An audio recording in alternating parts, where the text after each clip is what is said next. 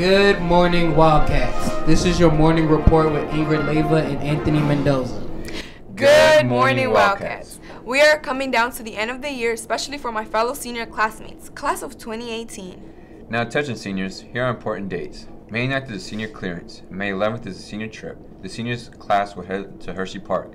May 18th is a senior prom and it will take place from 7 to 11 p.m. at the University of Maryland Hotel. May 24th is Senior Parent Appreciation Night in the auditorium from 6 to 8 p.m. May 29th, graduation rehearsal, and May 30th, the great day, graduation. Graduation will take place at 9 o'clock a.m. at the Xfinity Center, and that wraps it up for the class of 2018. We're leaving, the best class. Are you going to miss us? Not at all. And now to Hillary on this day in history. Good morning. I am Hillary Duell. Wildcats. On April 11th, who could ever forget this day in history, when astronaut John L. Swigert said, "Houston, we have a problem here." They were 56 hours into their space flight on Apollo 13 when an oxygen tank exploded in the service module. The astronaut then transferred into the lunar module, using it as a lifeboat.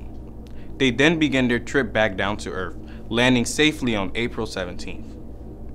Ladies and gentlemen, this was a pivotal moment in the United States space program.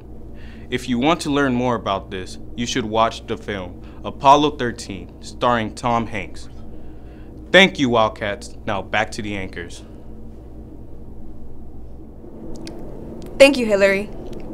Hey Wildcats, today there will be a track meeting against Roosevelt's at 3 p.m. and a softball home game against High Point at 4:30 p.m.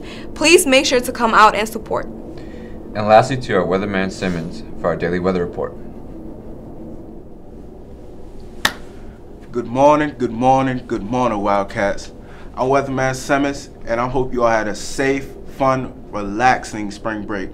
This week I have y'all's weather for Wednesday through Friday, and today the temperatures are getting pretty high, as you can see, so spring is finally here. So today we'll have a high of 61 degrees with a low of 45 with plenty of sunshine throughout this day. Tomorrow, Thursday, there will be a high of 75 degrees with a low of 58. So if you're going out at nighttime, make sure you bring a jacket just in case, because it might be a little evening chills. But you should expect plenty of sunshine throughout tomorrow too. And on Friday, to end the week off, we will have a high of 83 and a low of 62.